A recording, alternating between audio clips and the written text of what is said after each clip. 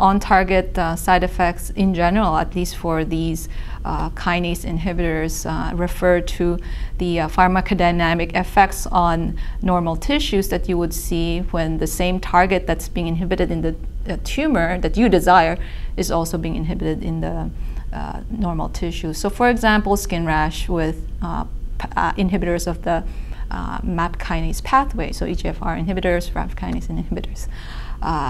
The ocular toxicities that we talked about with MEK inhibitors. You also see ocular toxicities with HSP90 inhibitors. You see that with the new selective FGFR inhibitors, as these pathways are integral in the maintenance of retinal health. And so it's not unusual to encounter these toxicities.